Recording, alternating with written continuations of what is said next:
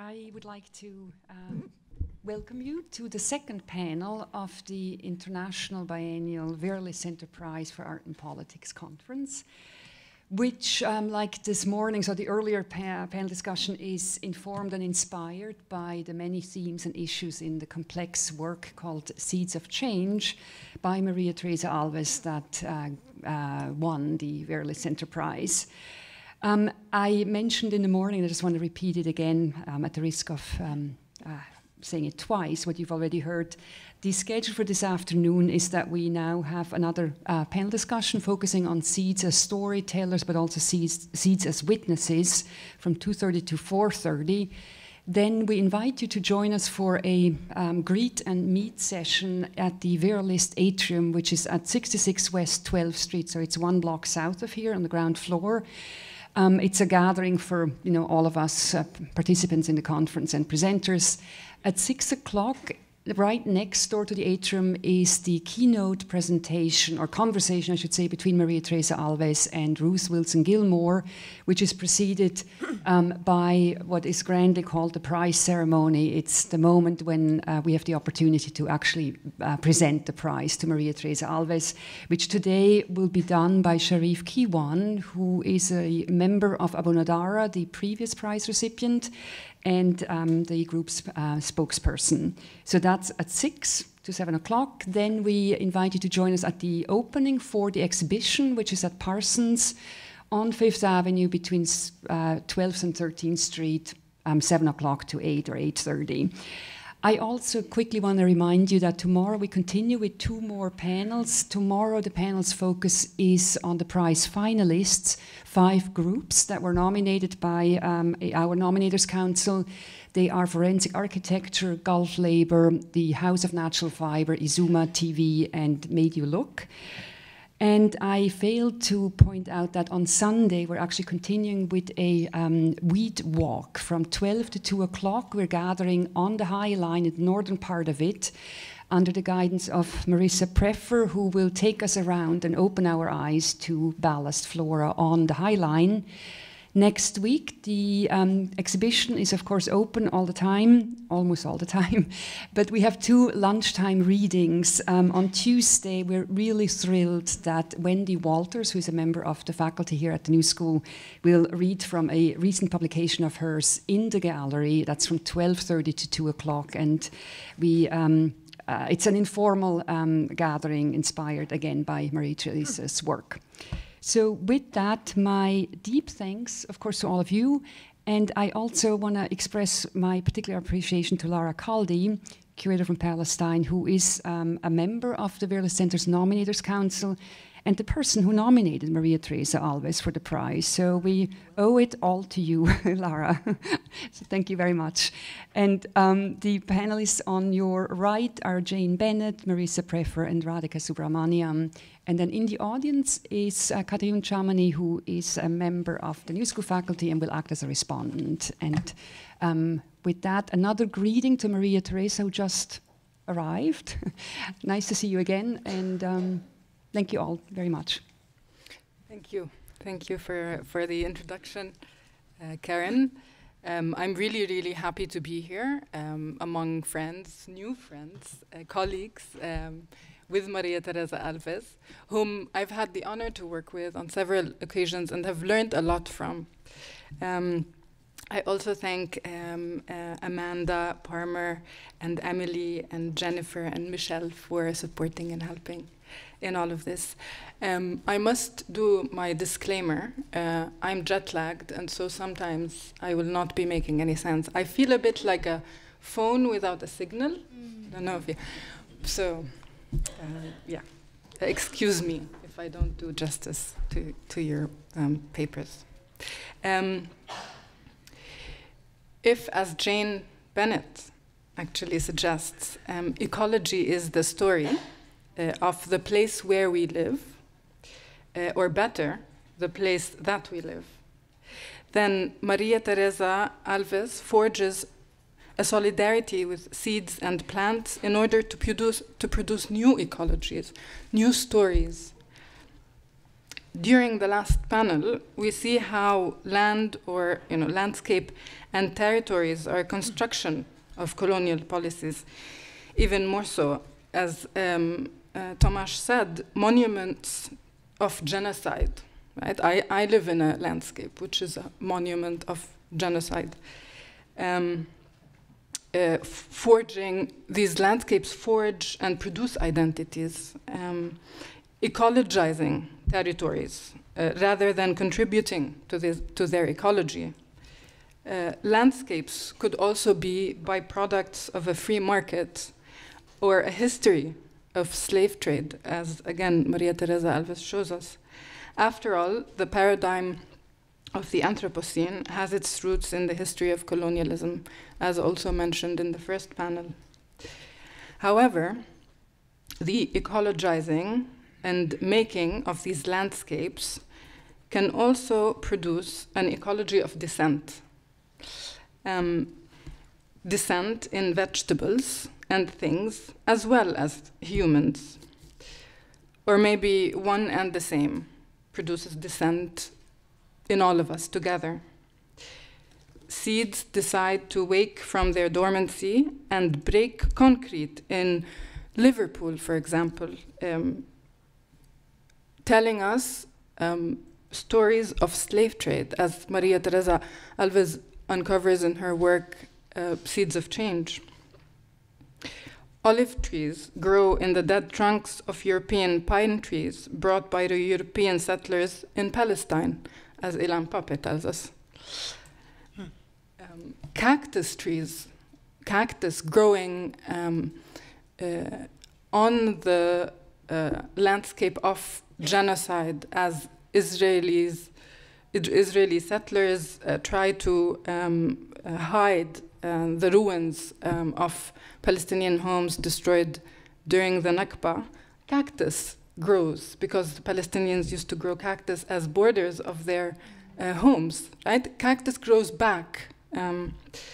We see these changes because we might have similar inclinations, right?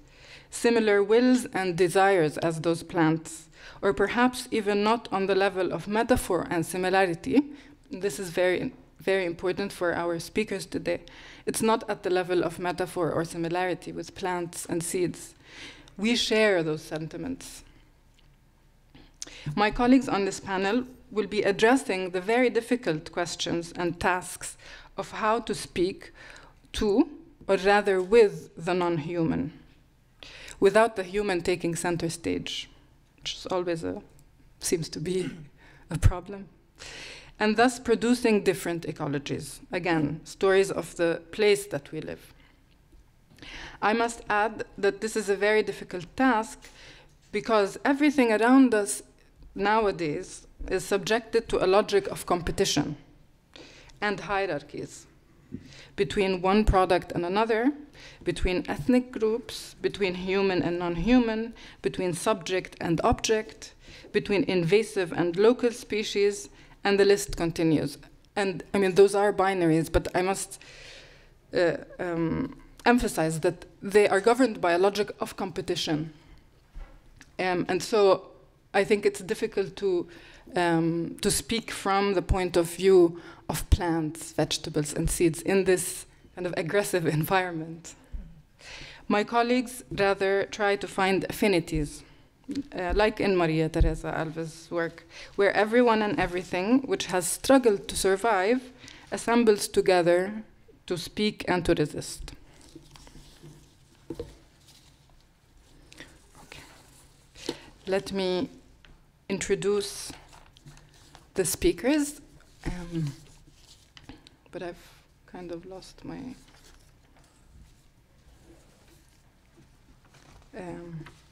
sorry. This is... Yeah. Thank you. 1 second.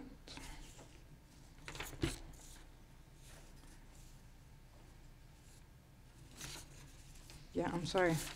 I had...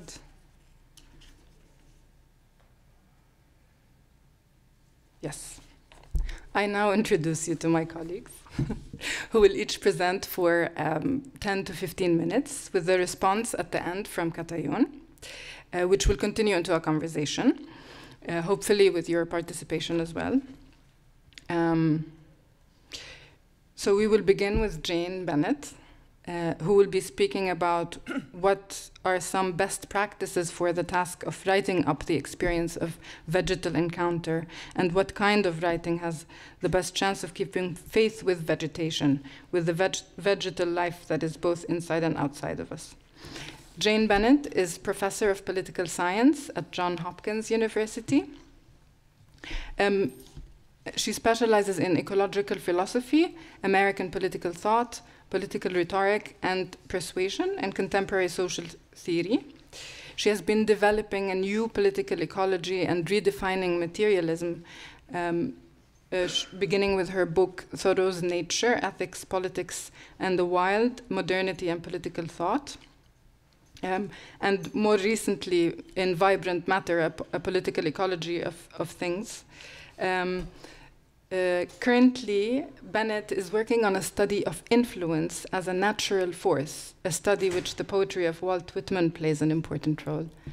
Jane. Okay, thank you. Thank you.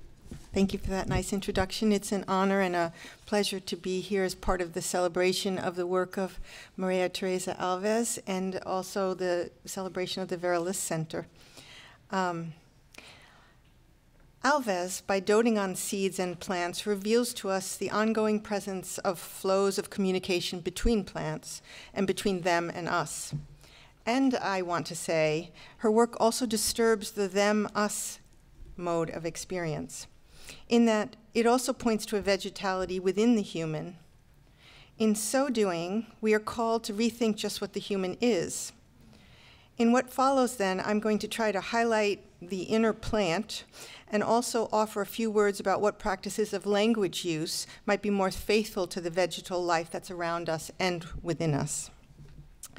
I begin with how Alves draws attention to the morphogenetic and epigenetic communications by which seeds become plants, so sort of intra-plant communications. Very old seeds deposited in ballast from faraway places transmute themselves through intracellular signals and also through real-time responses to environmental impacts into the mature plants that are arranged into the seeds of change. These plants, as etymologists and botanists tell us, continue to communicate amongst themselves.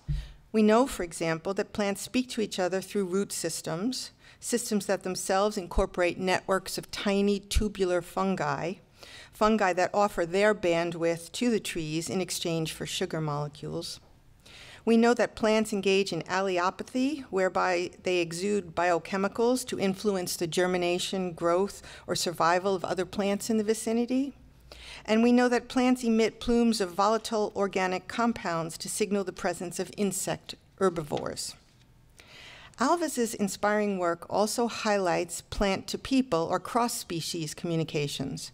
We hear tell from ballast plants of encounters with sailors, colonizers, enslaved peoples, and former homelands, and of still ongoing transmissions between things, places, and people. Alves makes more apparent, for example, the durability of slavery, whose duration, to paraphrase Henri Bergson in Creative Evolution, gnaws into the future, into our present, and leaves the mark of its tooth, end quote. I have so far noted only a few of the ways that Seeds of Change exposes the force of vegetal life around us. As I mentioned, her work also intensifies a more uncanny experience, the experience of the vegetal within, of the ways in which the human is itself also vegetal. So I'm going to try to talk about the vegetal self now. How are selves vegetal? Well, we too receive and respond to those volatile organic compounds exuded by plants. Human flesh, it turns out, continually takes in and replies to floral and other scents, both those we can smell and those that operate below the radar of sensuous detection. Human bodies have thousands of olfactory chemoreceptors sprinkled across its surface and in our internal organs, and these receive and respond to odor molecules such that one study shows that exposing olfactory receptors to a, quote, sandalwood odor sets off a cascade of molecular signals that appears to induce healing in injured tissue. Another study says that, quote, a primary odor compound in violets and roses appeared to inhibit the spread of prostate cancer cells by switching off errant genes. And a third that, quote, a fragrance redolent of lily of the valley promoted the regeneration of muscle tissue. Now, to cite a more obvious example of inner vegetality, we can just talk about eating. Human flesh is partly composed itself of the seeds, leaves, and roots that we eat, and these nourish, sicken, or intoxicate us, or otherwise alter us. Take, for example, one of the plants grown in the Ballast seed garden in 2012 in Bristol as part of Alves's exhibit there. It's called Datura stramonium, or the thorn apple, also known as the Jamestown weed, named for the town, the early settler town in Virginia where it appeared, and then that's been shortened to the Jimson weed sometimes. The nativity of the Jimson weed, or the Jamestown weed, is still contested even today. Some people refer back to a medieval account that claims it was brought to England from Constantinople. Others say India was its original home, and others say it's native to North America. And as we've heard and started to think about from the last panel, the question of plant nativity is all tangled up with a more anthropocentric kind of politics.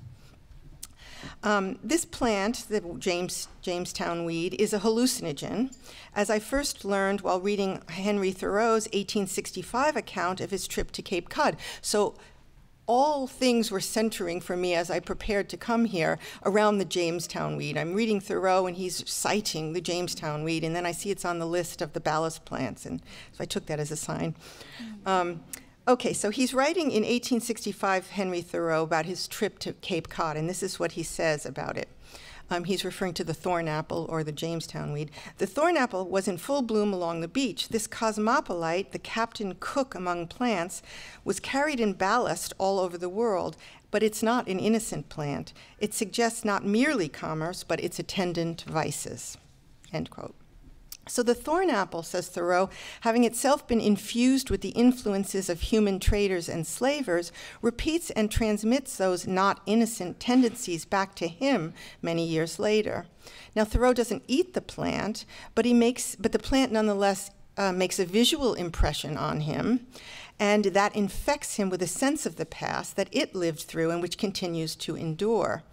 The weed recalls the vices of the slave trade, and in response to that, Thoreau has an auditory hallucination, which he records.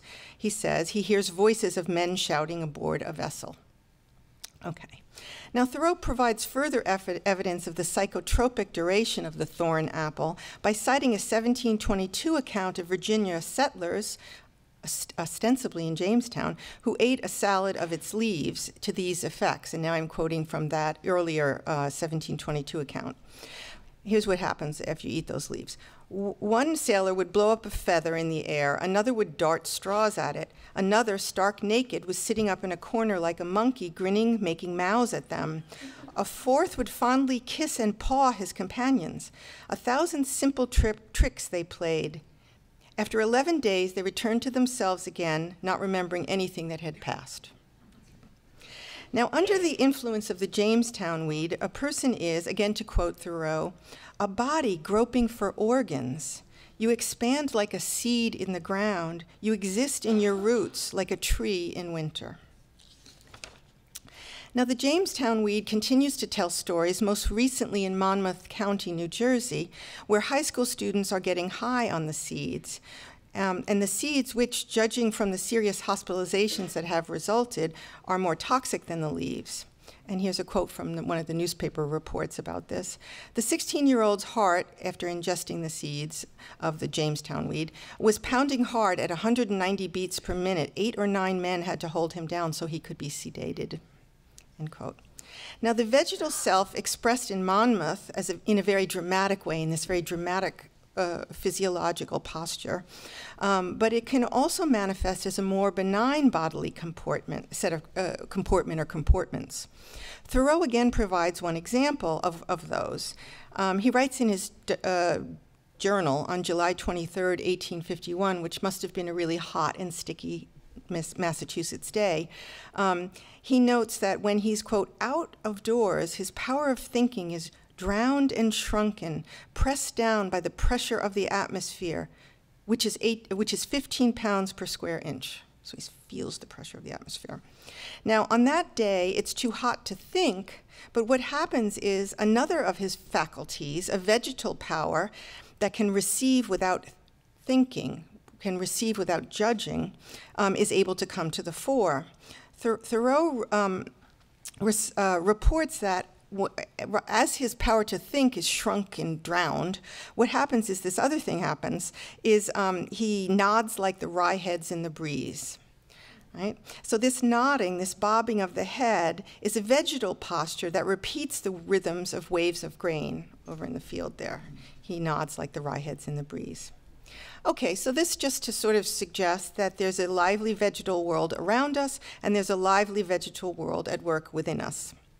Now, if plants infect and inflect the vectors and rhythms of human metabolism, moods, thinking styles, body postures, if they are so profoundly entangled with the flesh, then it makes sense maybe to try to flesh out, or cellulose out, the figure of a vegetal subjectivity, to try to think a vegetal subjectivity that subsists alongside cognitive, affective, gendered, racialized subjectivities. For my last few minutes, I want to raise the question of how to think the vital force of the inner plant. What kind of language, what grammar, what poetics could be most faithful to a vegetality whose native expression is not, of course, word-like or wordy? Within the default grammar of English, which tends to divide experience into active subjects and passive objects, the vegetal tends to be figured as passive, as that which is acted upon or receptive, or only receptive. But plants are, of course, very active, both when they live outside us and when they live in us. And so I think the articulation and exploration of vegetal subjectivity needs to find a verbal form that is a workaround the grammar of subject-object, active-passive. You need a workaround. And I've been thinking about this. It's not easy task. But one thing I stumbled upon is you might favor the use of verbs that approximate what linguists call the middle voice. Now, middle-voiced verbs, in contrast to verbs in either the active or the passive voice, they're marked formally in classical Greek and in Sanskrit, but they're not marked formally in English and many modern European languages, maybe a little bit more in German. They name the kind of activity that emerge from a process, and they name the kind of activity that has an efficacy whose impetus comes from multiple and entangled sources, rather than from singular entities or individuals. So take, for example, Walt Whitman's phrase, "I sing the body electric." And it's not technically in the middle voice, but it's sort of approximation of the middle voice there, that idea of to sing. The I, that I sing the body electric, the I that sings is active, but only insofar as it is entangled in a creative sound process that involves ears, poetic words spoken aloud, beating hearts, electric charges. Now, if there is any choosing to sing on the part of the poet, it's best understood as a passage through an intermediate state of cohesion, a sense of apprehending a variety of presences amidst and within. So middle-voiced verbs tend to be process-oriented rather than those that position an actor and his acts in an inert field or, kind of void. Examples here might also include the verb, like you play with it, I play, or to inaugurate. Because if you inaugurate, something's already happening and you're just sort of adding in. To inflect, to induce, to attest, to partake of, to sing. Maybe also to germinate. Such verbs mark activities with multiple loci of impetus, and they position an I, any I, as already caught up in an ongoing flow that precedes it and to which it may add impetus or drag. Such verbs position the human participant as always already involved in a creative flow before it is even possible to explicitly feel that one has acted. And because they suggest that agency is distributive, They begin to give voice to a subjectivity that is at once animal, mineral, human, and vegetal. Okay, just by way of conclusion, I don't know if it's hit Baltimore, so maybe that's the cool spot that hasn't hit New York yet, but there's these T-shirts that say 100% human yeah, okay. Yeah, I knew it. So these 100% human T-shirts are part of a socially conscious fashion collection whose mission statement is this, and I quote from the website. The 100% human collection arrives after a season of social unrest, political tensions, and one controversial election that brought to light just how divided the nation really is. It's true, we don't always agree, but it doesn't mean we have to be divided. This year, let's celebrate being 100% human. Two things matter most now, protecting rights and remembering that we are more the same than we are different, end quote. And to that end, if you buy the clothes, money is given to the Human Rights Campaign or ACLU.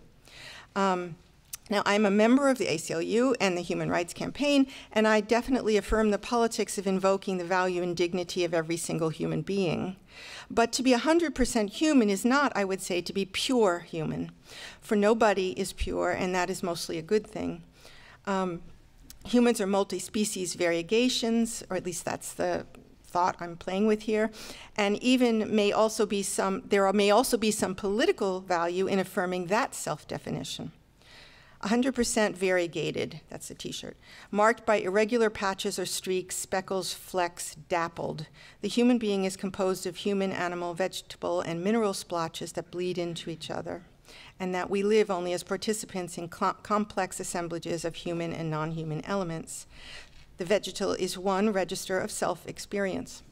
So I'll stop with that. Thank you.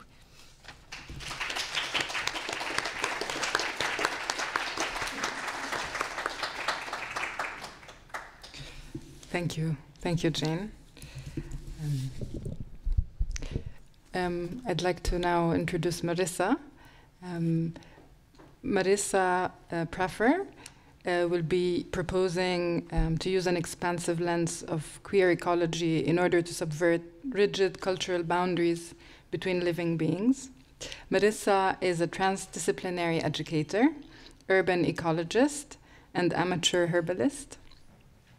Praffer works to translate knowledge within plant communities to human terms. I think we really need a translator. Through experiential pedagogies and cultivating ecosystems for urban resilience. Part of their work involves bringing to light the marginalized interstitial space between human and plant binaries while building energy around healing bodies. Praffer serves as the programs manager for Floating Food Forest, Swale, as well as the landscape curator at Pioneer Works in Red Hook, Brooklyn, and is the horticultural advisor for Maria Thereza Alves on this project that you will see this evening, Seeds of Change, New York, A Botany of Colonization. She also is a practitioner. She makes work with a collective called Non-Studio. So please go ahead, Marissa. Thank you. First, I just want to say thank you to Karen and Amanda and everyone here at the Vera List Center and the New School, including Maria Thereza Alves, for providing this incredible gathering of people and place, and also plants. So I speak for the plants. I speak in poetics, largely, and here I go. As a gardener and herbalist, when I walk the streets, I see co-conspirators in sidewalk cracks. Maria Thereza Alves' Seeds of Change opens doors to a continuum of human-plant relationships, setting intentions beyond colonial extractionism and towards the seeds themselves. What powers do they hold? As humans, we are accustomed to ask, what is that plant good for? But not, how can we live together? Listen to each other. Dormant seeds hold the potential to say something else. They act as a latent memory in the soil seed bank, a potential cultural currency harboring stories from the past and holding on for future livelihoods. In the quest to unpack origins and encircling the idea that everything must come from somewhere, how do species that once shared space, having journeyed beyond those places, experience new grounds, and build symbiotic community with new others. On this big rock we call Earth, we battle with neoliberal infrastructure, political upheaval, social inequity, and continue to build systems for and about ourselves. The demarcation of this period as the Anthropocene also signifies the possibility of a juncture. Whether it's the best terminology or logic to describe the current ecological state of the planet we inhabit, the Anthropocene can serve as a moment to begin a deep dive into theories that blend intrinsically human behavior with that of concurrently evolving species. I believe this work of tapping into interspecies magic is more impeccably necessary than ever before. In particular, how can we illuminate some of the most prolific oxygen-bearing species, plants which some call weeds, as embodied outliers? Can we welcome them as entities that help to lubricate the fold between sentient beings and other eukaryotes, living things? I turn here to Donna Haraway's instance of nature culture, one word, in which the two words cannot be separated from and are in fact tied by the forces of each other. If we use this as a lens to consider plants that exist in mass, largely as a result of human interference, perhaps we may begin to uncover their power. Do exclusionary identities help to separate nature from culture, therefore severing a holistic view of humans as part of nature? Weeds are actants upon humans as much, if not more, as we shape the urban landscapes trying to eradicate them. Everyone holds the power to observe their tendencies. They gather at the edges of emptiness alongside highways, in vacant lots, blending, buffering, and blurring spaces between rigid and soft human places. What if conservationists stopped polluting lands by spraying invasive plants, and this is in quotes, invasive, in favor of restoring natives?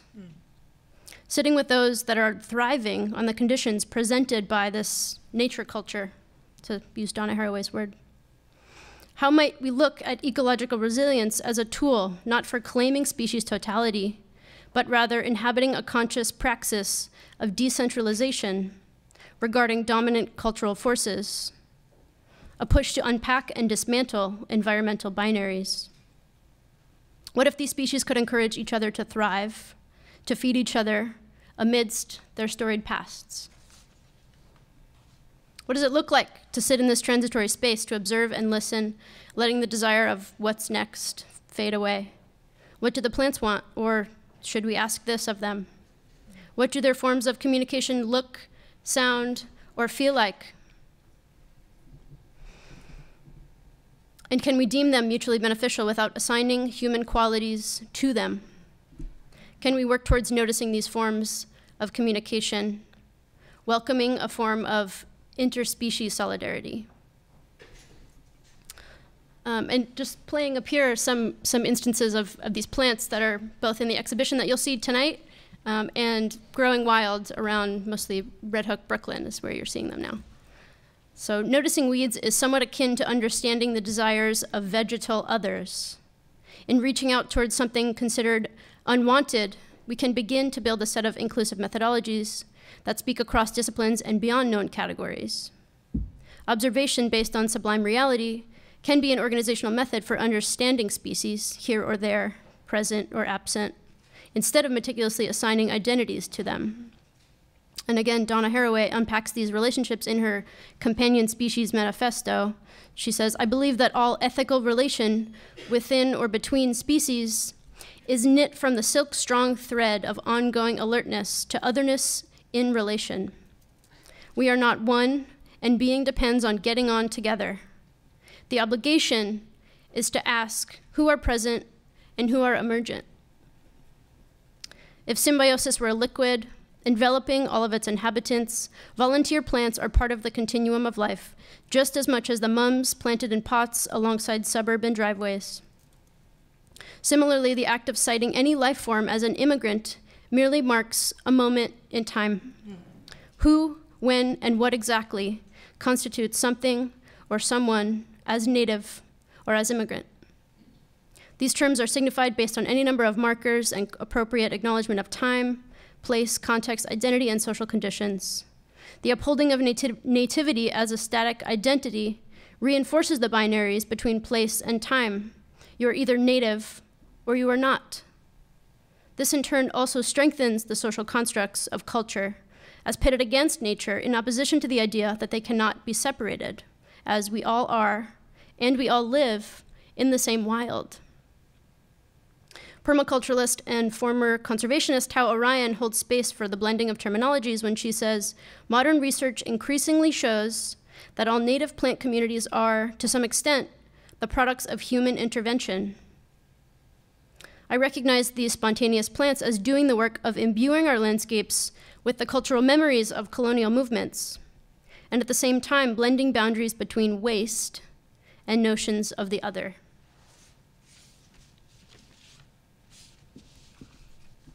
I have this plant here with me that I'm going to talk about now for a minute. It's called mugwort. In eastern North America, when late summer heat sets in, tiny inconspicuous mugwort, or Artemisia vulgaris, seeds develop, ripening while bitter compounds complexify within its leaves. Autumn winds sweep through the alleyways and empty lots, and seeds of mugwort are released from their pasts, projected by wind into their potential futures. It is fairly easy for these seeds to find a new home.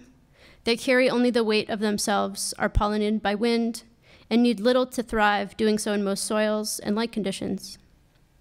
In some ways, mugwort seems to even be drawn to the interstitial spaces between here and there.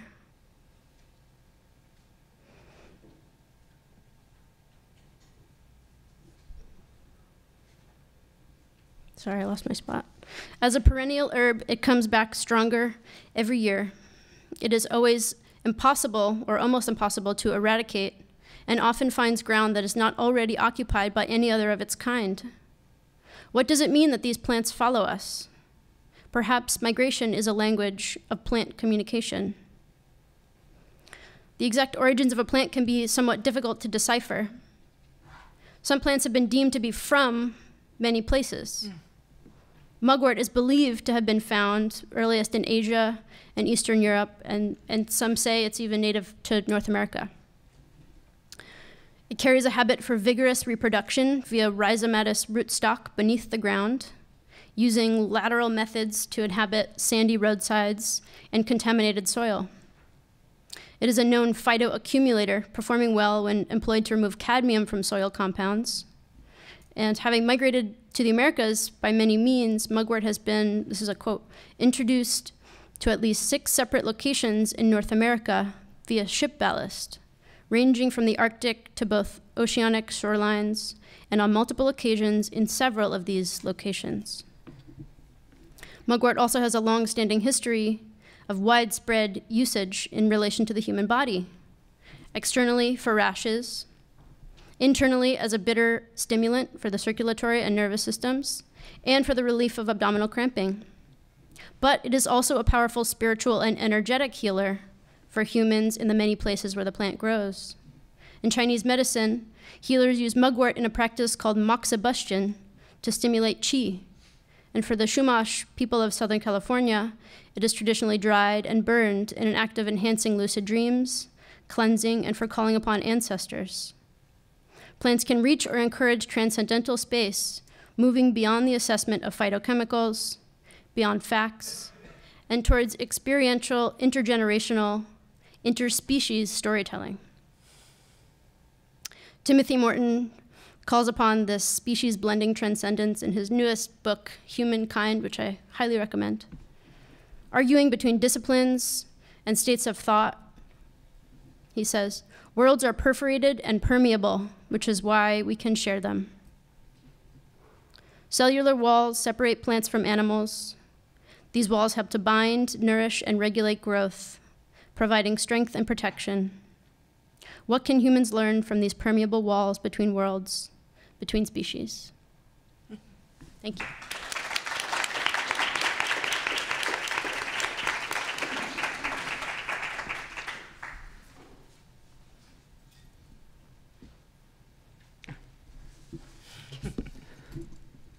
See, no signal. Thank you, Marissa. We move now to Radhika Subramaniam. Radhika will be attempting to think from the seed's point of view, and will be addressing dormancy and the political implications of waiting, I believe. Radhika is a curator, editor, and writer with an interdisciplinary practice that deploys such platforms as exhibitions, texts, and public interventions as conscious forms of knowledge-making. She's interested in the poetics and politics of crisis and surprises, particularly urban crowds, cultures of catastrophe, and human-animal relationships. She's the director and chief curator of the Sheila Johnson Design Center at the New School here, and she teaches in the School of Art and Design, History and Theory at Parsons School of Design. She's presently working on an experimental narrative nonfiction titled The Elephant's Eye. To you, Radhika. I'm actually going to stand. I'm better at performing. So I want to thank Karen, of course, for this wonderful invitation, and everyone at Vera List, and to Maria Thereza for the inspiration to think about what seeds might mean for change. And so this sort of provocation or proposition is trying to take seriously what we might learn from seeds, and is called 8 Notes for a Seedy Politics. 1.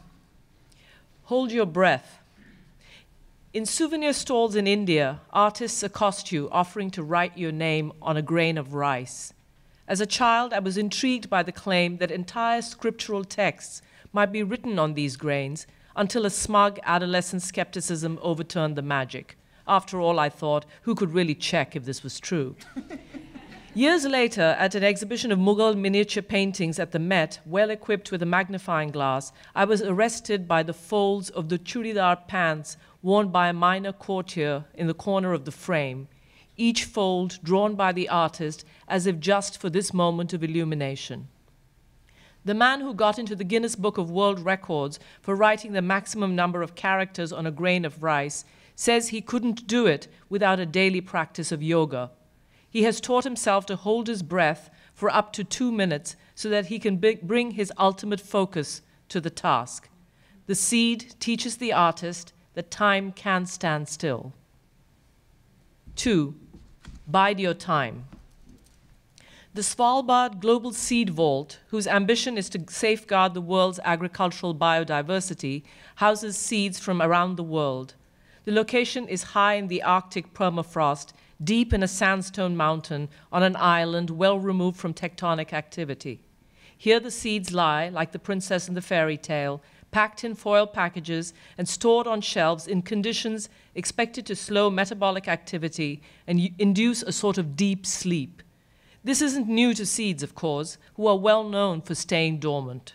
But dormancy isn't a cryogenic stupor awaiting the passing prince of good conditions to kiss it awake. Each seed that actually falls to the ground feels no need to sprout. Seeds can stay dormant despite favorable conditions, waiting for necessity to come to meet them rather than manufacturing their own necessities. They remind us that in our eagerness to give voice, or indeed to find our own voices, we might forget that silence is a part of speech. 3. Make time. Between the experiences of a doctor's waiting room and the airport lounge, we have come to understand waiting as a mixture of anxiety, frustration, and boredom. To this, add the tension of idling in traffic, or the irateness of hearing the MTA announce yet another subway incident guaranteed to make you late. Such waiting is empty time from which we restlessly escape, if we can, into phones and books. Then there is the fortitude and patience of waiting for recognition, waiting to make it big. Although some, they say, remain in the waiting room of history, destined never to get on stage. The job of the seed is endurance. Its skill, the ability to wait it out, nurturing, nourishing, biding its time quietly, to give forms to things as yet inchoate.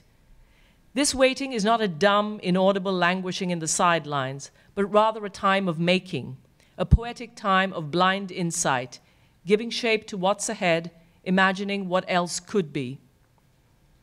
4. lie in wait. If there is anything my backyard in Brooklyn has taught me, it's to be open to surprises. You may say it's because I'm an erratic gardener, once misguided enough to actively cultivate a weed garden, transplanting every bold interloper sternly pointed out to me into a riotous patch of their own together. But the fact is, any gardener willing to admit it knows there's always the danger of an ambush. And really, what would gardening be if you didn't have to putter around watchfully every day? For many, part of the daily surveillance is keeping an eagle eye out for the sly sprout putting its head above ground where it isn't wanted. Sometimes I think there must be a sort of seed theater in which we are the clowns on stage performing in a puppet entertainment. We lop a vine and another tendril pops up, pull the stalk up only to make room for another, mow the lawn and the dandelions return anyway. When there is a lot of sound and fury on stage, perhaps it's more fun to startle the so-called stars as they come off and revel in the effectiveness of that pratfall. 5. Pack light. Imagine the seed dark in the hold of the ship, tossed willy-nilly amid the gravel, sand, earth, and metal. The seed is nimble, open to the snags and accidents of travel. The mighty oaken timbers of the ship creak and call. For all its freedom of movement, the seed is a landlubber. It waits for wind, water, animal, and human to lead it back to the soil or to the crevice of a building. In the vortex of the transatlantic triangular trade, the gravel and sand of ballast hefted a global movement of commodities and cash crops. Weighted against enslaved Africans, they kept the ship swift and on keel. Weighed in this balance, the humble seeds must bear the historical weight of their violent dispersal, just as the discarded ballast bears the weight of the enslaved men and women, just as in that little acorn you may feel the weight of the mighty oak to come. 6. Unsettle. These days, the US Customs is vigilant about what it will allow in. The woman in front of me at JFK has her apple confiscated. Clearly, there are to be no more Johnny or Janie apple seeds.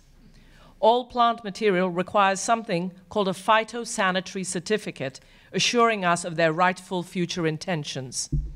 CBP is particularly suspicious about soil and earth, which could carry possible pathogens, although concession is made for any recklessly joyous returning American tourist who might bring home a small container of decorative beach sand.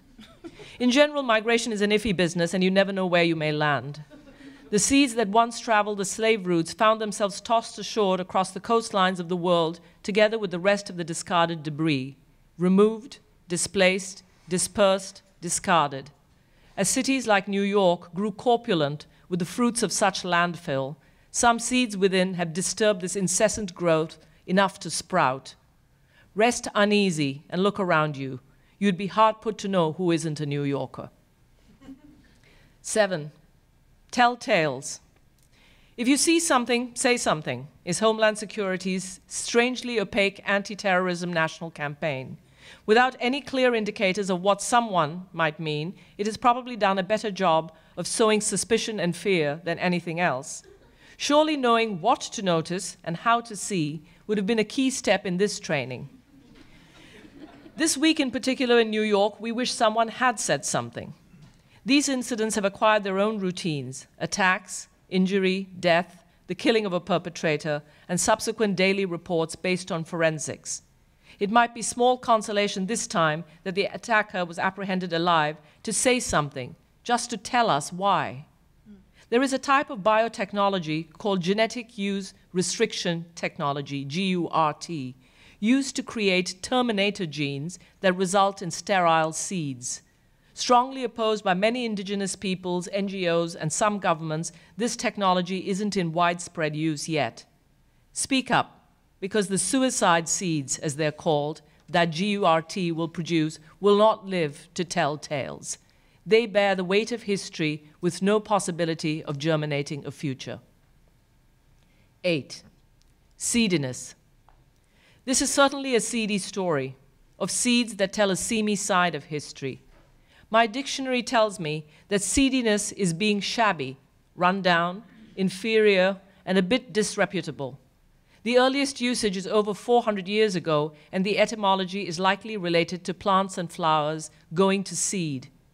Seeing such plants as having an untidy appearance has migrated the meaning of seediness to mean things more generally unseemly. If a tousled plant is a sign of disrepute, unseemliness has simply become a matter of propriety and indelicacy. Yet it seems to me that so many things are indeed unseemly. So much is not what it seems. The stories in Maria Thereza Alves' Seeds are unseemly stories, stories that rend open the well-sewn seams of historical narratives. And these are surely unseemly times. So what might happen if the ground of meaning and utterance was not relinquished, seeded, C-E-D-E-D, that is, by the seed? And what sort of a future might be seeded by a seedy politics born of a seedier poetics? Thank you. Thank you. Thank you, Radhika. We will now have Katayun will respond to our panelists. Katayun Chamani is the Mon Family Professor and Chair of the Department of Natural Sciences and Math at Eugene Lang College. She is the principal investigator of a collaborative project titled Stem Cells Across the Curriculum, an open access modular curriculum that incorporates infographic thinking, narrative cases, art, and biology. She's the recipient of the New School University Distinguished Teaching Award and the Williams E. Bennett Award for Extraordinary Contribution to Citizen Science. Hello. Thank you. Thank you so much, Karen, for inviting me. And I must say, after that set of comments, I feel quite humbled and a little bit nervous to be able to try to thread a coherent response to all of that. So I may jump around a bit, but I'm also going to be sort of trying to overlay a biological perspective. And I think I'll pick up where Radhika left off with your lesson number 8, I believe, of seediness. This notion of how can we maybe make visible what is invisible. And so what I thought was interesting about all of the comments was you all spoke about time and space, but in very different ways, and positionality.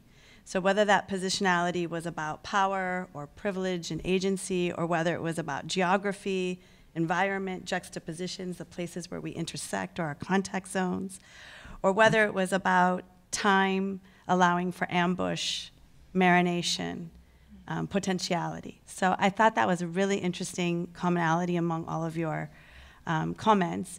And I guess I'll pick up with that by sort of overlaying position or space in transposition in biology, time in terms of epigenetics, which Jane mentioned, but I will try to dig a little deeper into, and talk about how these things together are really about how, I believe as Marissa said, Donna Haraway saying, we are not trying to be one, but a mix with each other. How do we live together in an intersectional way? And to me, that's about dynamic responses, being able to respond to one another in appropriate and meaningful ways. And so I will try to walk us through some of this. And I wrote pink, I do color coding to try to do my respondent. So I tried to pick up on particular terms and comments that each of you said. So I'll try to interweave that as well. So one of the things that I thought was interestingly brought up was what is native, or what is the original, or what is the pure. And so I pull this up, and this is from recently, from 2015 in Nature, which is a journal that many scientists read. And it says the sweet potato is already a GM crop. And so this also picks up on Radhika's last theme about the Terminator seeds. So what does it mean to have a sweet potato be a GM crop? Well, it basically means that the sweet potato as a plant has thousands of bacterial genes in it. And many, many other plants' genes in it as well. And so it is, by nature, a hybrid. And so we might think, okay, well, that's maybe an unusual situation. But it turns out the flip is also true. So just a couple years ago, the Loki bacteria, which many of my students know from anime and comic strips, was found in a cold vent in the oceans. And it was found to have thousands of plant genes and human genes and other animal genes. And so the journalist here describes this as a genomic starter kit. I would prefer to call it a grab bag of biodiversity. So it, to me, means more to say that you have sort of potentiality in your toolkit or your grab bag, and you use it as needed in appropriate responses to the other organisms that you are interacting and coming into contact with all the time. And so if we take this further and look at other plants, so this work has actually been going on for quite some time. This is the resurrection mutant. It's my favorite genetic mutant because it says something very interesting about reproduction in seeds. And it speaks to this notion of the cryogenic seed bank that Radhika mentioned, that the seeds, in a sense, can choose whether they're going to germinate or not. And it's not always about the kinds of human qualities we would say are good for an environment, that perhaps the seeds have their own criteria. And so this is about a plant that will literally take its lipids, its fatty materials, and distribute them differently among seeds. So some are quote-unquote aborted seeds, and 70% of those will not germinate. But then another 30% will, but only in certain conditions, conditions that we don't entirely understand. And so if you look at this quote, it says here, it appeared to have died, and I left it in a room for 2 or 3 weeks. So again, this is the human placing on the plant and seed what they think is an inhospitable environment. I was just slow in throwing it away. So this is about the weeding and the taking care of and the nurturing and the vigilance that Radhika mentioned. But he says he's also a member of this. So it said, when I went to throw it away, I noticed that it had small shoots coming up, as if it had returned to life. And so the name of this mutant is called Resurrection 1, which I think is kind of an interesting term. So what I think is most fascinating is if we look at humans, humans who do this work and human genomes, we've been doing this work since the early 1900s. We've known about jumping genes, transposable elements. This was the seminal work of Barbara McClintock, who was mocked when she brought this forward into the scientific community. She would have to walk the halls of Cold Spring Harbor alone with laughter. Ended up getting a Nobel Prize, but took some time. And what her work was looking at was the variegation. And so I think this business of the 100% human, and we are 100% variegated, is a commonality among all organisms. So on the right-hand side, what I'm showing you is that the human genome, once published, the rough draft in 2000, shows you that almost 50% of the human genome is from other organisms. These are called transposable or viral vestigial elements in our genome. This is our grab bag. So the fact that we carry around 50% of our genome as a grab bag of potential biodiversity so that we can maybe speak to our vegetal selves, really responding to different environments, to me is fascinating. But we are very, very highly regulated, just like the seeds who choose when they will germinate. We also are very careful about this almost 45% of our genome. So what we do with this part of the genome is we regulate it chemically. We can fold it like an origami pattern, and we can decide which genes are going to be activated in which environments. That environment I speak of very loosely here, the built environment, the social environment, the natural environment. And so if you look here, this is a fascinating way of thinking about it. Here you are, a human, with microbes and viruses as part of your genome. We've known about this now. We're not just all human cells. But now we have to think about even our own genome as being part plant, part bacteria, part virus. And that when we go out into different places, either by force or by choice, whether we are migrated, trafficked, whether we are sold or moved, or we move consciously, we are exposed to all kinds of things in our environment.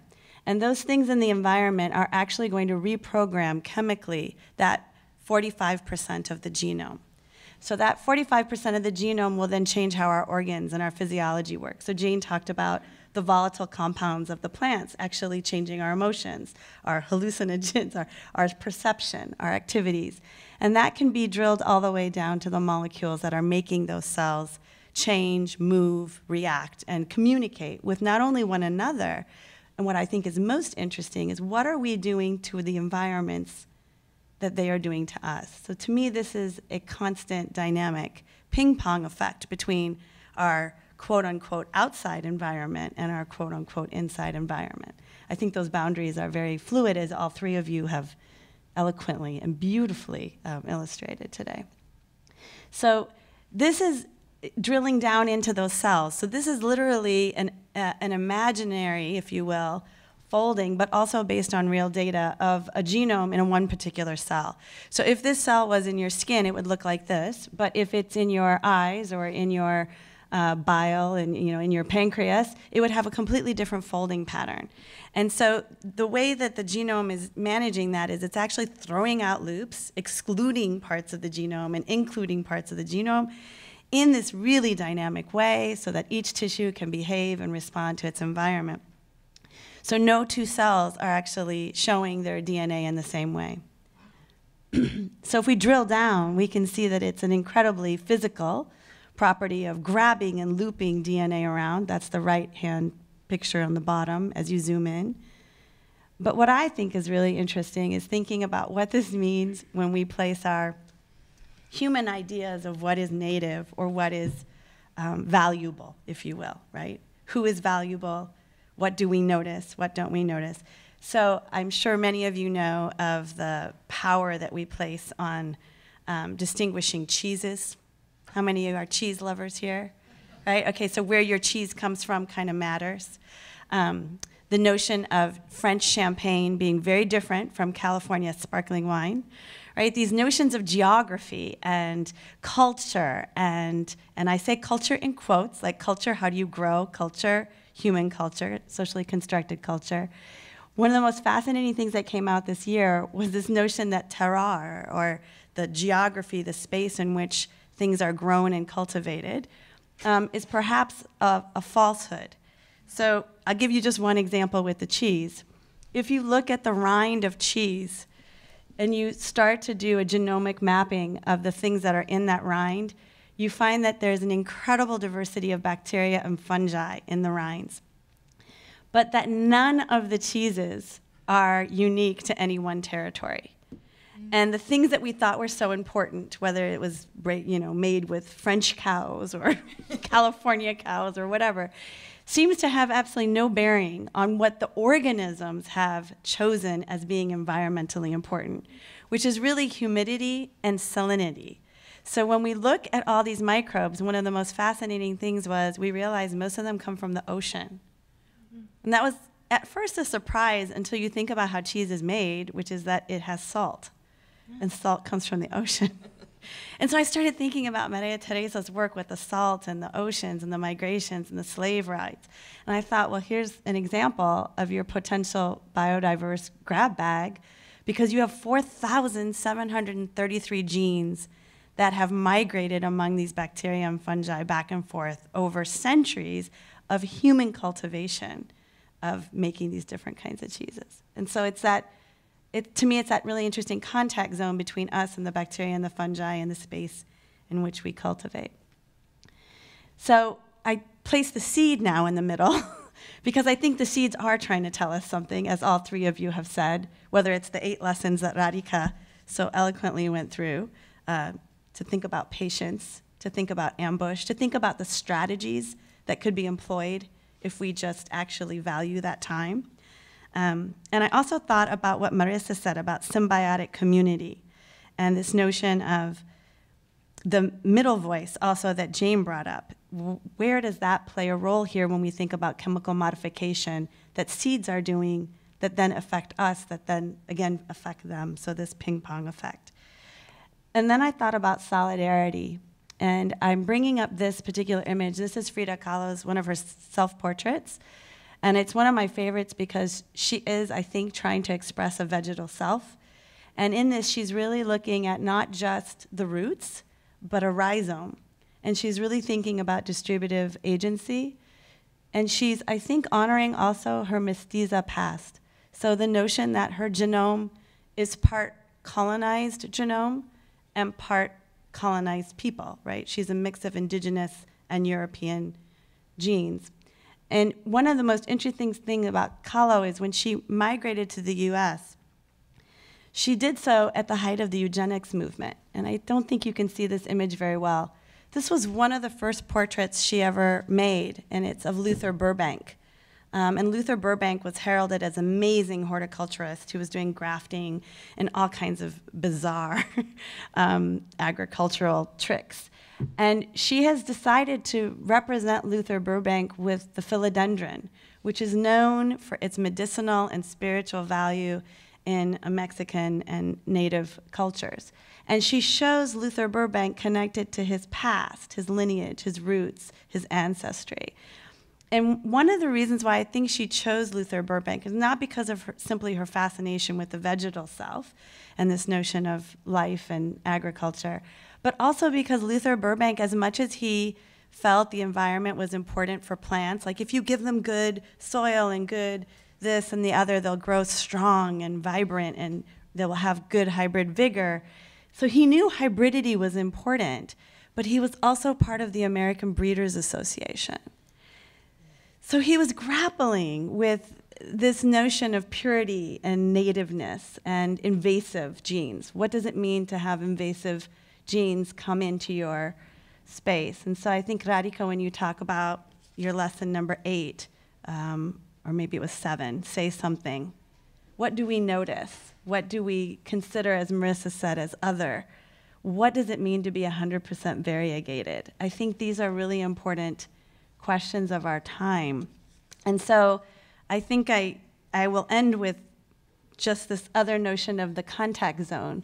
And this is Mary Louise Pratt's theory of social spaces where cultures meet, clash, grapple with each other, so not unlike us and the plants, often in context of highly asymmetrical relations of power, such as colonialism, slavery, their aftermath. They are lived out in many, many parts of the world today. And last night when we were at dinner, I mentioned a very bizarre science fiction film, and Marissa was like, please go home and look it up. So I did. There was a film in 2008 called The Happening. Did anybody see it? It was kind of a bad film, but it was also interesting because the plot of the film is that the plants are now the ones with agency. The plants are speaking to us and we were not listening. So what has happened here is that there is a mass epidemic of mass suicide. It starts in Central Park. Humans are just committing suicide all over the nation, and it's spreading. And so originally it's thought to be a terrorist attack. And then we come to realize it's the plants. The plants are exuding a neurotoxin which is inducing the humans to commit suicide because the plants feel so threatened by human activity, anthropomorphism or not, whether we want to think of ourselves as part of the environment. And so that was the film. That's called The Happening. So Marissa, now you can go and watch this terrible film. But I did think it was an interesting way to end my comments because I think all three of you are saying, what is it that we notice? And then what do we value? And how do we automatically assume a human agency when maybe it's not human? Maybe something else is at play. And so I'll stop there. Thank you.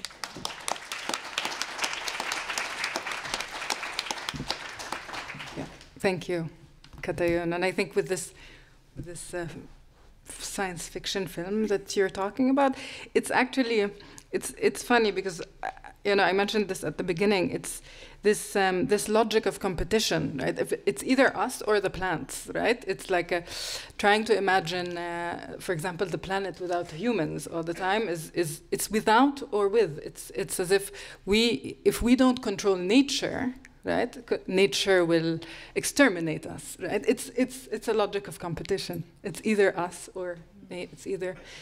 I wanted to first see if you would like to respond to Katayun's response before I ruin all of this and ask questions. So if you would like to respond, if not, then I will go ahead and start asking my questions. But maybe it comes up. I just have, yeah. Thank you, it was great. Just could you say a word or two, Katayun, about biomimicry? It's the mimicry part that I was fascinated also by. Yeah, sure. So I think biomimicry is one of those ways that we place the humanness at the center, right? So the idea is, oh, we finally figured out that the nature has a way of doing things, but now we're just going to mimic it. And I would argue there's a different way to come at that. And rather to say we're mimicking nature, I really liked what Marissa was saying, was that what if we just see ourselves as part of nature and we model we model from nature, but also nature is sort of modeling from us. I guess I'm trying to say that there's not really this dichotomy. And so I actually find some challenge around things like Anthropocene and biomimicry. I think it puts too much agency at the human level. So I was sort of playing around with that by saying, like, if you actually look at the genomes that are doing sort of all of the work, they are doing it without any of our intervention. Thank you.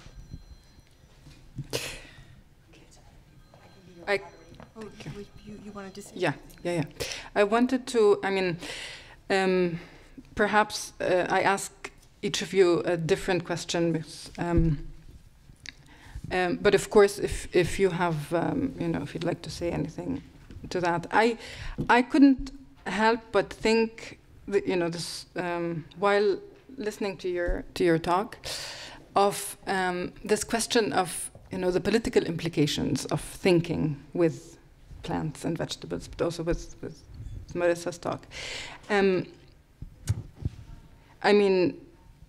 Again, speaking about plants or with plants and seeds, not as metaphors or representation in themselves, being affected and affecting at the same time. What are the political implications of this? And maybe perhaps I, go back to a little bit to the session, the first session this morning, and this problematizing of the indigenous, right? And I think everyone has referred to this kind of the question of the native in this session, as well as that. In that, the problem with defining the indigenous is that the indigenous belongs to nature, and if we have this relationship again with nature to control it, then the indigenous ends up being on that side, right? It's like it's different sides. So I think that's, in a sense, a political implication of thinking with plants or with vegetables. But I wonder, as a political scientist as well, what are the political implications of thinking with, not against, or thinking, of being not 100% human? I'm just thinking this on the fly, and maybe I'll regret that I said it later, but maybe I'll regret that I admitted it, because I've already been thinking about it a bit, which is, I think that there's some virtue in not asking the question of the political implications, because right now our categories for thinking about politics are very human-centered, and also they put in the foreground certain things that are very important to put into foreground and do a lot of work, like power differentials and colonialism, and it does a lot of good things. But what Radhika was saying about waiting and lying in wait and biding your time, I wonder whether that's a political strategy that might appear to be depoliticized to a lot of people. But I think there's something to that alongside like many-pronged approach to making things more just or making things better, some of which we would clearly acknowledge to be political, and some of which are potentially very transformative, but not easily recognizable as political. And so I want to keep open a bigger space than there is now for those second set of things. And in that second set of things is living a more seedy, vegetal life, and maybe experimenting with modes of life that follow from that. So that's how I would start. Maybe you guys want to. Or was that just my question? That. And I think partly Marissa, because you also, I think, yeah, both of you also. Like there may be no really easily, like the political implications, it may be impossible to answer the question, what are the political implications now? It just maybe that's not the right question. Mm-hmm. But you also mentioned that there is you are trying to, and I guess that would be partly the answer, in a sense that you are trying to think of a different language, or what is the language of vegetal being? Right. So what is that language? If I may change my question, or because I knew that I said I will ruin this, because I knew that this question of the political is probably not the right question. But it's not a wrong question. It's just maybe just one I can't answer. No, but I understand, because you already said that you want to think of another language, right? Or a different language. I don't want to say newer. So what is that language? Perhaps. Yeah, I mean, I think, Jane, I think you touched on many moments of sort of invoking that language, but the point is that we can't understand that language, right? I mean, we can try our best to observe, to listen, to watch, but what does that look like to have actual interspecies solidarity? Maybe it's not a linguistic language. Maybe it's a movement style or a temporality mode, a mode of temporality. Mm-hmm. That would be to the language. Mm-hmm. Yeah. But I'm thinking, I mean, I understand, and I'm thinking about also Maria Thereza Alves' work, in that this this kind of speaking, this solidarity that you mentioned, is the one that kind of instigates the story, the untold story, right? So in a sense, if you're not 100, or in a sense, there are other stories that can be said, right? If you're not 100% human, I mean, that's.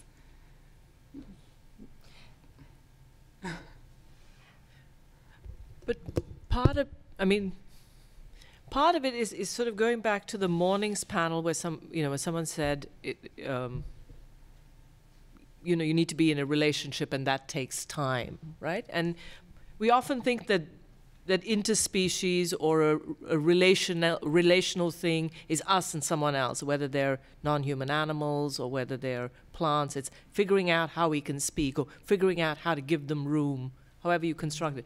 But what it seems to me, and in Katayun in a sort of hugely clear way, if you realize that 50% of you is not what you had thought before, then it seems to me you must shut up for a while and figure out what's going on, right? And that allows, I mean, yes, it can seem like an unpolitics or a depoliticized space, but it actually is trying to figure out, to borrow the idea from earlier, trying to figure out what ground, what the ground is, and as was said earlier, what standing on that ground might actually mean, because the notions, the boundaries that seem to be clear are precisely the ones that we feel aren't clear anymore. Right? If indeed they were ever clear, but if we were to imagine that you even knew what a human boundary was, that the boundary of one, but once you recognize that isn't so clear, our histories are intertwined, our very life is intertwined. What's happening in my stomach right now is intertwined. But once you begin to realize that, then it's not so easy to say, well, there's the mugwort and here is me, and our relationship is pulling you up every day. It just isn't that interaction doesn't make sense anymore. And I may be slow, but it takes me a while to know. I feel like that requires you to slow down, requires us to slow down. Yeah, and I also think that you would want to have multiple types of discourses simultaneously operative, because if there's a group of people who are being tortured, or right, of course, then you invoke another language that is the other one, the more perhaps anthropocentric one, and then you have that simultaneously being infused and enriched back and forth with this other way of thinking. And it's just that other way of living and thinking doesn't have well-established institutional spaces, or as well-established institutional spaces as that other way. And I think what we're all talking about here is, what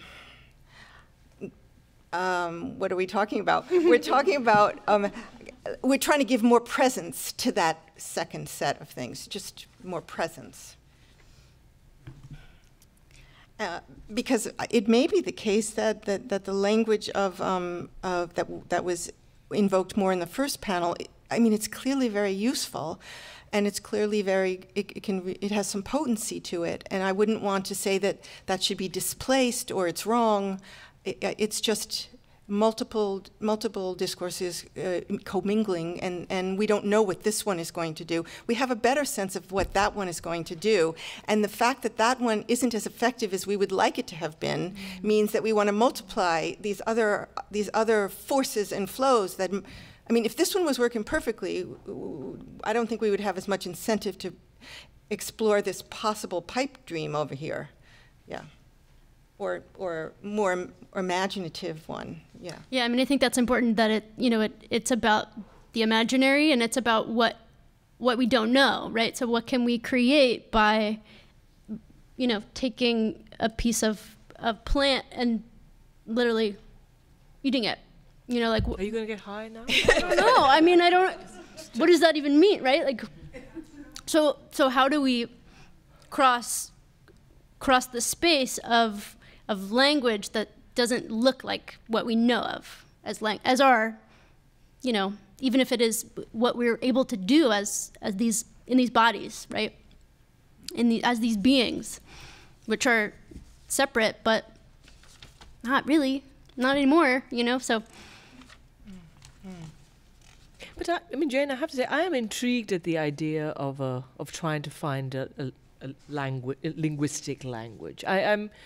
I'm intrigued by that challenge. Well, you did a great job, both of you, in a poetics of it. It has to be, yeah. I mean, if you can, like, you used those 8 things, and those 8 things were a mixture of the metaphorical and the literal. And that's another place where I like to go when thinking about how to write and talk in human language about that, is to push metaphors to the point of literality.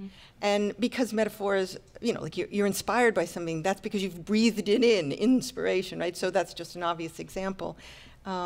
So yeah, you could, if we were very literary, we could embark on a project of naming what maybe many of us in the room have sort of intuitively done when we're trying to speak about such issues about plants and vegetal self and this and that.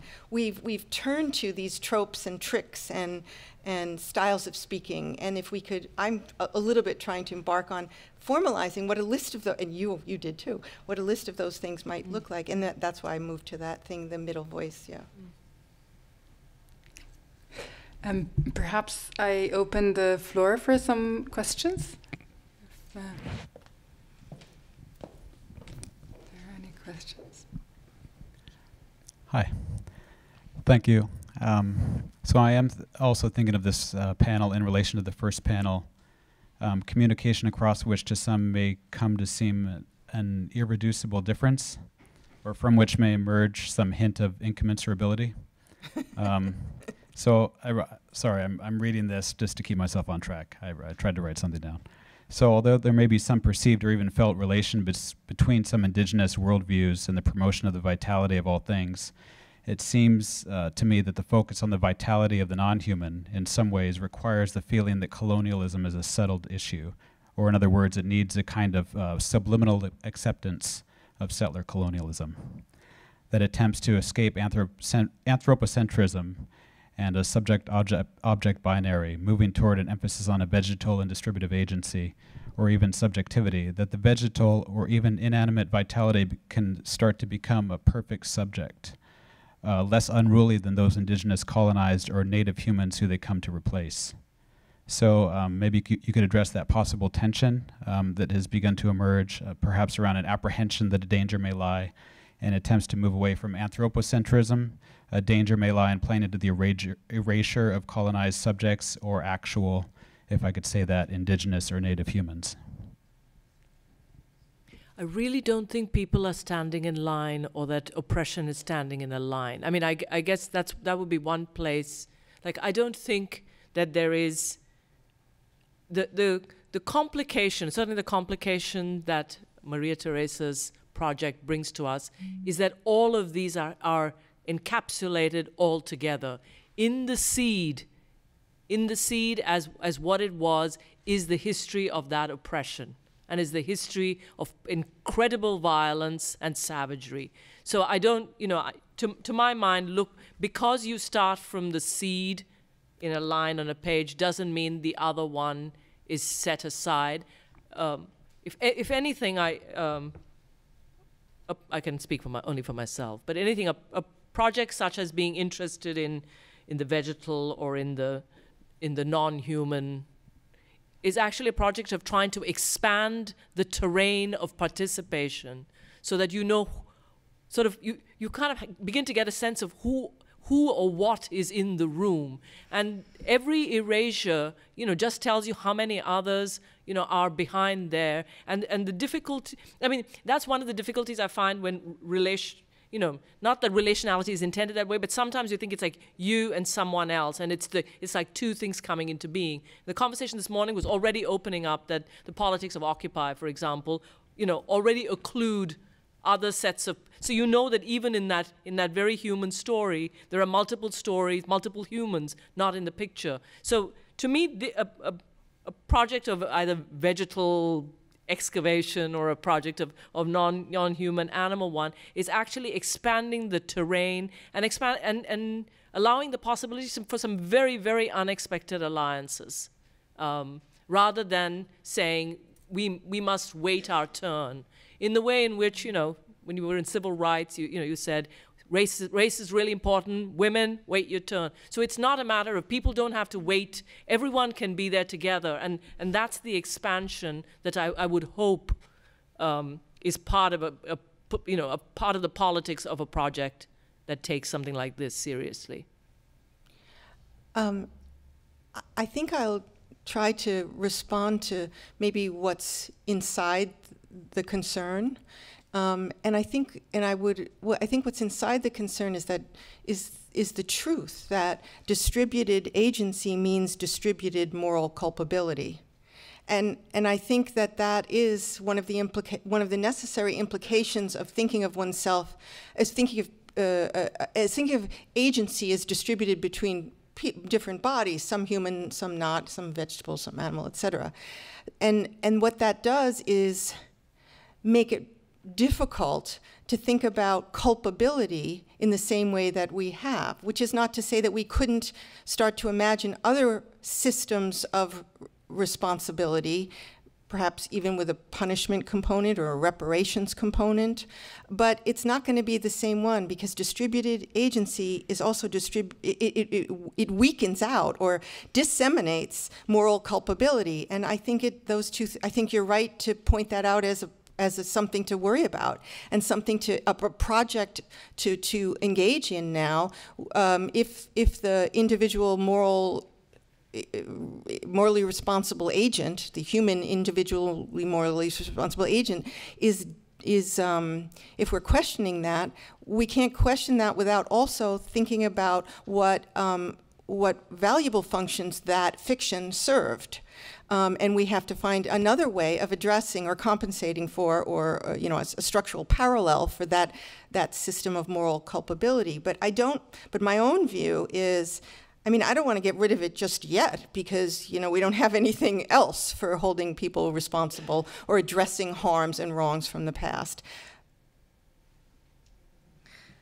I would just also say that these plants are all around us, and if we uncover those stories by spending time and giving space to those other entities, we can learn from them. So to think about other frequencies, to think about plant spirit medicine, to think about what it means to sit with a plant and just do that and just see what comes of that. And maybe you don't know what that is. And right.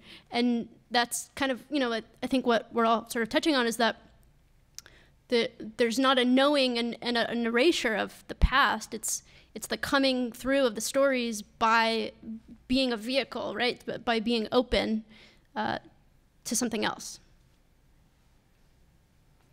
Thank you. Other questions? Yeah.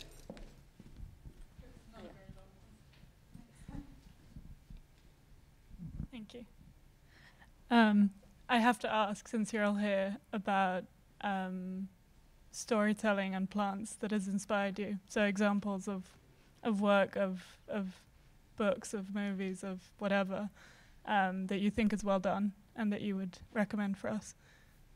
Oh, heavens. Never good at that. You were speaking about Whitman. No? Happenings. Okay.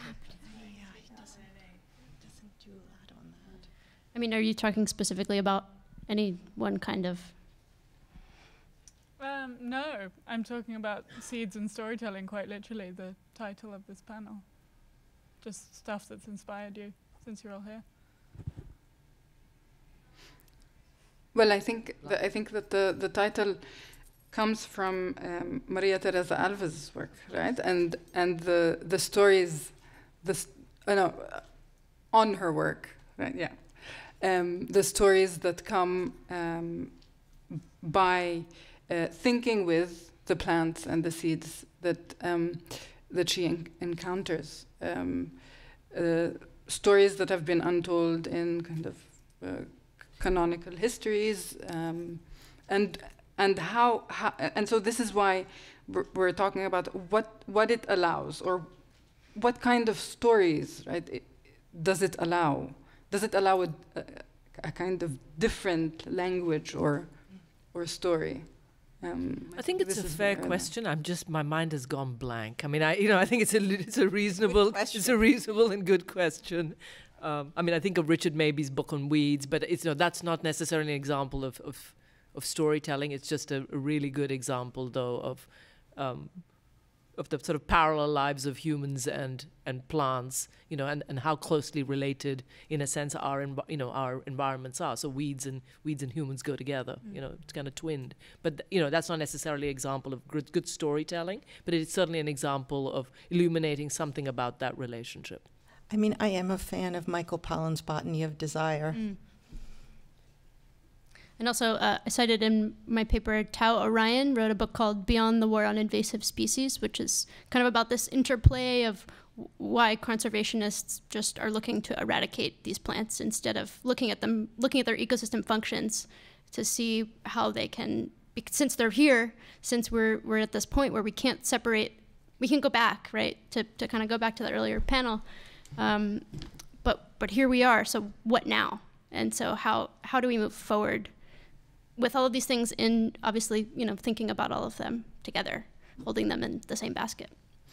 And I think of, Walcott's Omeros, which is not exactly about seeds and plants, but definitely has a very rich account of words and vocabularies that tie in, the wood that made the ships, the things that are in the soil. And so you begin to realize what it means for language to destabilize something, along with, like what in the environment do you need to know in order to feel at home, right? And what does it mean to encounter and not feel at home? Yeah, actually, I thought of one more. Whitman's poem "Song of the Broad Axe" is really good because it's about the wood of the axe and the metal that goes into the wood of the axe that led to all of the object, the axe, and all the things that the axe can produce in its wake. Actually, Marissa, what you said about the invasive species reminded me of something that I wanted to ask you. And again, it's Going back to, I mean, I understand that this language around invasive species is quite, you know, to say that we want to eradicate weeds or an invasive species is quite violent, right, as a language. But then sometimes we forget that invasive species arrive because of the practices of the free market, right, for example. So, for example, I was just in Spain, and there's this Asian wasp that has come to Spain with ships, and ships bringing products, right? It's this logic of the free market that and this is what I think with Maria Thereza Alves also. It's ships are bringing slaves as products, products, and then the byproduct of that is that you have Asian wasps in Spain eating bees. They eat bees, and the problem is that bees in Asia know, right? It's an embodied, of course, experience. Know how to get rid of these wasps because they together, right? They exert heat that kills the wasp. And I mean, I wish we could invite those bees to Spain to give a workshop, you know, for example, to the local bees. But we can't, right? And I was just thinking about how sometimes these invasive species come, right? So we think of them perhaps akin to immigrants, and this is where I would say that I'm with you. I mean, and I think the further we go from metaphor and symbol, the better. But the problem is that with invasive species, for example, we all speak of them, including myself, as immigrants. But what if we think of them, and I don't want to get into the binary, as settler, for example, right? That changes the whole equation. Yeah, that would. I mean, that would change. That would. That would implicate many more people. Yeah. I mean, so I don't know if Marissa, I mean, so again, thinking of how these arrive. I mean, not. I mean, putting settler, indigenous on the side, but with this free market policy, right? I mean, against the free movement of people, but with the free movement of products, then you have a byproduct, right? And invasive species become part of this. I mean, I don't know how, you know, how you would think of deal with invasive species. I'm not at all proposing to eradicate again, but what kind of in what different ways? So how do they not become symbolic and metaphorical in a sense? And how is there a kind of yeah, I mean, how do you also produce different meanings from thinking from you know, the point of view of the plant in a sense? I would say that kind of akin to slaves that were brought here and to many other places on ships without wanting that, right? These plants have traveled as a result of us, of humans, taking them and, you know, lifting soil from one place and moving it to another. So I can't say that those plants can even be implicated in that. You know, they obviously are causing havoc in Spain, and the bees are dying, and the bees are dying in America because we're pesticides are killing them and killing us. So how can we ever really implicate some other being without first implicating those other people who are doing that? So I think those are really difficult things to separate for me. And you know, also thinking earlier in the earlier panels about this notion of settler colonialism and these plants sort of metaphorically standing in for that and being present in our landscapes as to remind us of this storied past that is violent and all of these other things. But what if, and I know this is a radical notion, what if we could see that as liberation for them, for those plants, freeing them from those stories, trying at best we can to to unpack those complications of humans interfering, right? So they didn't come without us. And we try to contend with them as best we can, right? The EPA regulates certain plants as invasive based on so many different things that happen, you know, the plants colonizing different landscapes based on soil, based on eradicating other native species and doing that, native species. So, but those species are native because humans brought them there, always, right? So the origin of everything, right? Like, how do we know where the first seed came from? Does that even, that's where I kind of sit. But transportation, you know, New York's biggest migrant is the brown rat, right? So-called Norwegian rat, who is not Norwegian, but actually comes from sort of Mongolia and Asia and so on. And for a time in New York, there was a rat czar, whose responsibility was try to eradicate the rats in the Giuliani administration. The rat czar, mainly in the subways, the rat czar is now the head of our MTA. So there's a transportation theme, right? Who's supposedly the person, Joe Lota, who is supposedly responsible for our things running on time. Now, the same summer, that is this summer, when New York City declared itself a sanctuary city in response to the sort of public is also the summer where New York City sort of Parks and Wildlife has been doing a fairly big campaign on wildlife as New Yorkers. So raccoons, and you'll see them on the subway or on taxis and so on. So they picture a raccoon or a picture of a coyote, and it says New Yorker. But simultaneously now on the garbage bins, there is a whole campaign on how to eradicate the rat.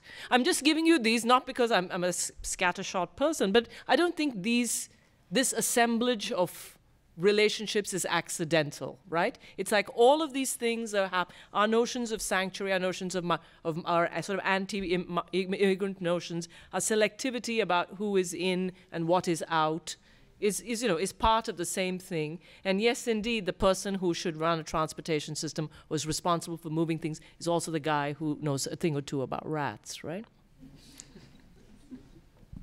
Thank you. Yes. I would just like to say a few things about this invasive species or not. There is the difference between introduced species and invasive species, right? And in invasive species, either plants or insects or other animals are, by definition, the species that are destructive of environment, of ecological system. They are, in a way, they are genocidal plants or species. If they are left alone, they destroy other species. It's either or. Now, if we look, and this is technical definition, we can look at this as moral agents and ask, what do we do with that? Because, if you look at any species, any ecosystem, we can go back, if we knew the origins, we would say the native species were introduced and so on. But, that's an inconsequential discussion because all the nature is affected or is made given meaning by humans. So we don't get anywhere there. But we can look historically or politically at these issues, and we'll see those invasive species are part of an invasive historical process of the colonization. They are an integral part of it. They are by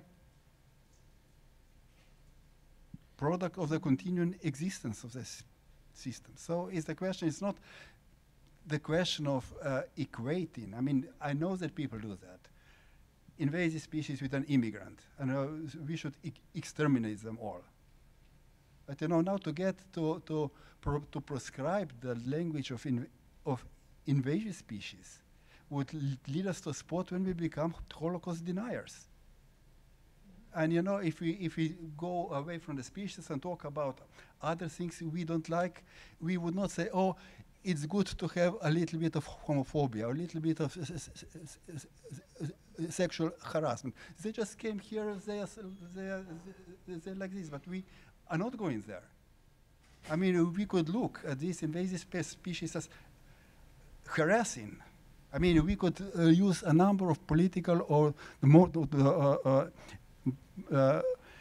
ethical or moral languages to describe them, but we can avoid the moral dimension. We can argue against political abuse of those terms, but I don't think we should give up our political responsibility for dealing with a situation which we have produced.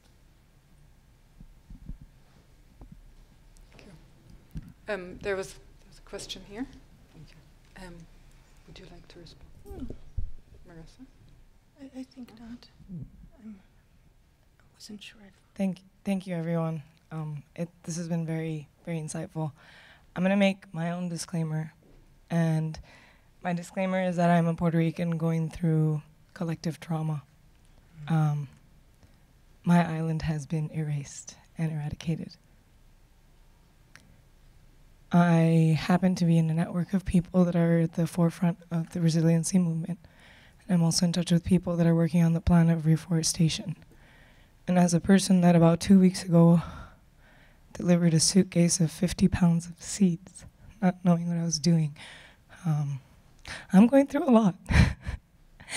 And I am hearing a lot of the things that are going on in here. I apologize for crying. But this is all interconnected. This is so incredibly interconnected. We mentioned solidarity. We mentioned erasure, September 20th. And we mentioned multiple discourses happening at once. And I think these all need to happen aggressively at once.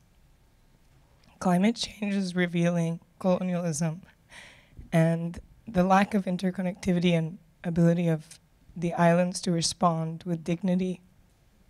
And so I think kind of shutting that blind eye on politics is actually something that we need to step up to the plate and say we can't shut that, that it is interconnected, because it's, although I don't know what I'm doing by sending 50 pounds of seeds on behalf of people that are aggressively working with farmers on the ground, I know that that help will get to my island before any other help.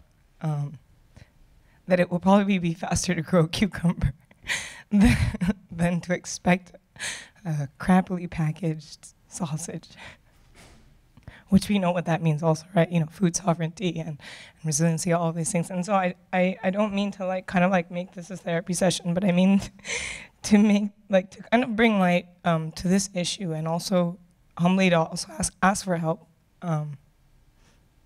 because I don't know what I'm doing, but I know that I'm in the right circles and I'm in the right networks and I'm around people that are very credible and respectful and progressive, and I know I can also share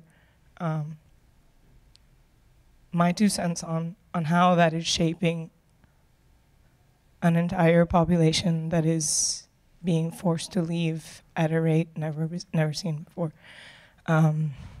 And that is literally because of lack of seeds and lack of food, lack of resources.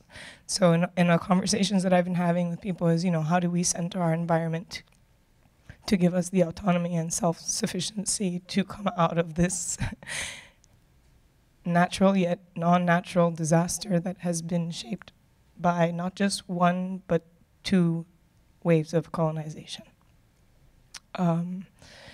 So all that to kind of just respond, listen, and to, respond to even, what you had said, who is in the room, because there are a lot of incredible people here, and there are also places where this energy could be very beneficial and could be very helpful. So thank you, everybody. Yeah, again. Yeah. Thank you. Thank you.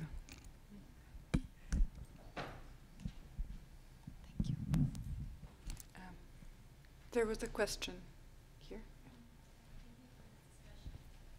Just a moment.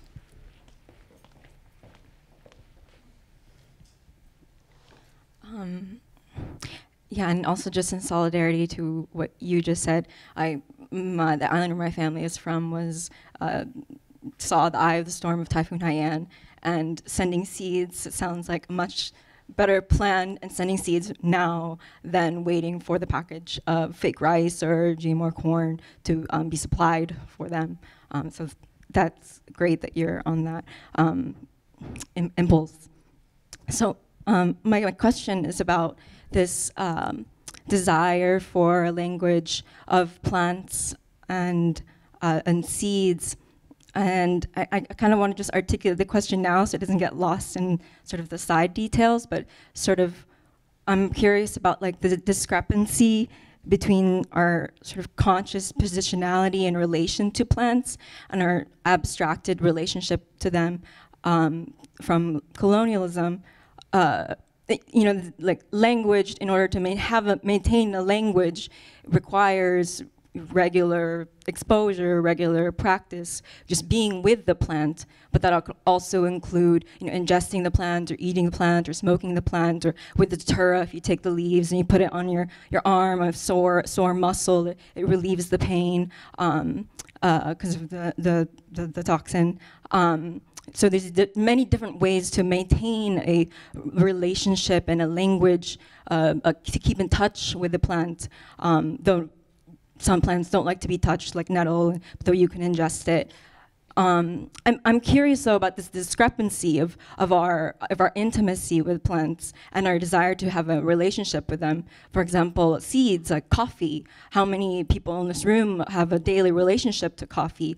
Multiple times of intercourse with coffee, but how many times have you actually peeled a coffee bean from its outside or taken it from its tree? So we're maintaining these very intimate relationships with seeds and plants, possibly intimate relationships, but we are so far from relating to it. I mean, if people are talking about coffee beans, they're talking about, you know, the geographical source, that it's fair trade from Indonesia, where it's not from, or from Mexico, where it's not from,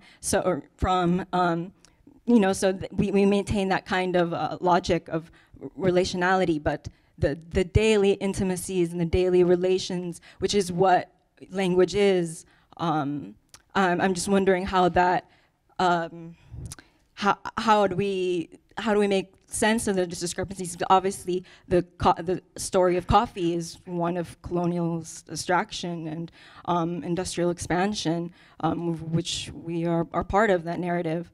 So, yeah, I'm just thinking, how do we maintain these languages of, like, come closer to understanding that desire for having a language of plants beyond this abstracted relationship to them? I'll just make one. Thank you for all those comments.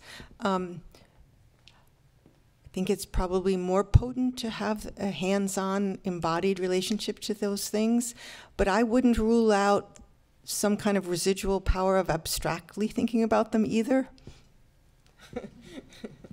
I think that's really important, but I do believe in the power of touching plants as being part of that knowing, being part of that, having that relationship, or as you said so beautifully, literally sending seeds to somebody to say, grow this. Maybe you've never done it. Maybe it's something that will teach you more than you know.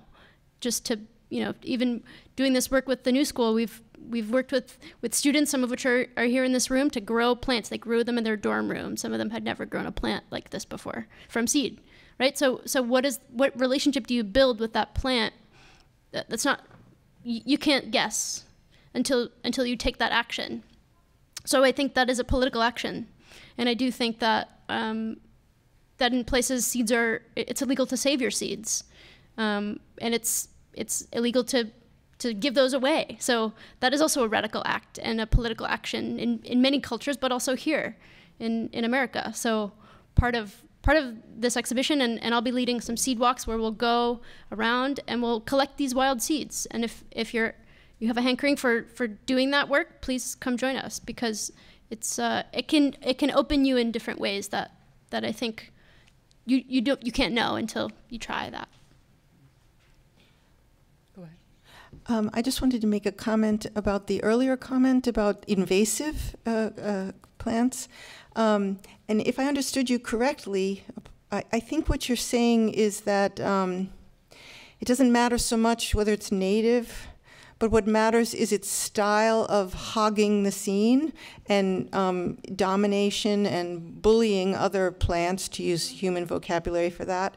And I think that's an important point. I think that some plants in some settings will dominate, and people might want to intervene on the side of the weaker powers, the other plants. And I just wanted to say also that you point importantly to strife, that vegetal self, and that the different genomes that are in the human doesn't mean that they're all smoothly functioning with one another. So I would like to just add in the strife element, even with this broadened sense of humanity, even with this greater attentiveness to seeds and what they can change. But there's strife too. Yeah.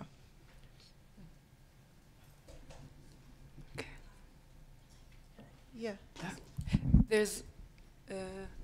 There's a question, and then I will have just a quick comment that actually builds off what I think I understood from your point, but I wanted to first just thank you all for this such a rich, incredible session. I learned a lot from it, and it's really provocative and stimulating.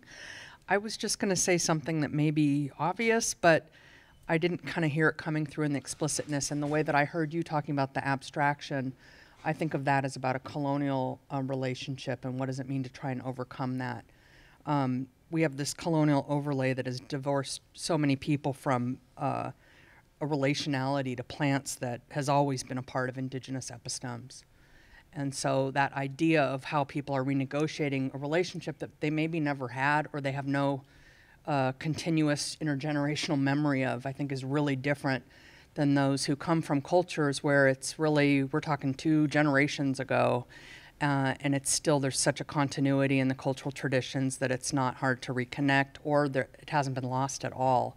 In the case, I mentioned taro cultivation and taro restoration in Hawaii earlier. The taro, the transliteration in Hawaiian, it comes from kalo, the K for the T, the R for the L. And kalo in Hawaiian genealogy is the elder sibling to the human Hawaiian. And so it's an elder sibling, and there's an actual genealogical tie to Haloa. Haloa is the name of the kalo. And it's not metaphorical, it's about tracing an actual genealogical tie. So it's actual kin, it's not, again, metaphorical. And part of that has a longer history around the root of the kalo comes, at least the lesson that I've been taught in my genealogy, is that comes from a miscarriage from a pregnancy that shouldn't have happened between Ho'ohukulani, the daughter of the stars, and her father, Wakea, who impregnated her. And she miscarried and planted the miscarried substance, and out comes the staple food of the Hawaiian people. It is it's one of the most complex carbohydrates that I understand on planet Earth, and it's also got the green stalk. And so and it's wetland taro. So I know there's lots of taro all over the globe, but you can pretty much survive on that coconut and an occasional piece of fish, for a few thousand years. So I just wanted to acknowledge that, because even today, people in family will just say, I'm going to go eat haloa. They don't even say, I'm going to go eat kalo. They name the food by our elder sibling. So just wanted to acknowledge that for a lot of people, that's sort of, it's so close, and it's such a vital part of our actual, I don't know, not just worldviews, but ways of living, ways of knowing. Thank you.